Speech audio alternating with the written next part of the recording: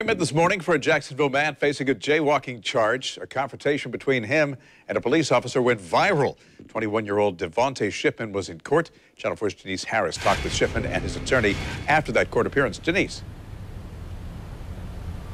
Bruce, Devonte Shipman, he will go to trial on September 7th for failing to obey a traffic light while walking. But he and his attorney say that it's bigger than the offense. Here's what they said. I felt like it was a smart thing for me to do to get it on camera to make sure, like, you know, my life doesn't get in jeopardy over me crossing the street.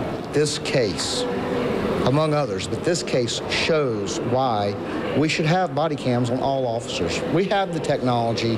This would not be a question.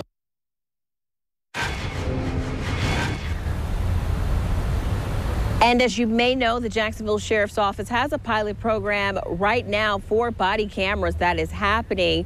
So that is something that is ongoing that the attorney just mentioned. But also coming up tonight at 6, more on this story, including the personnel file of the officer who charged Shipman with that case.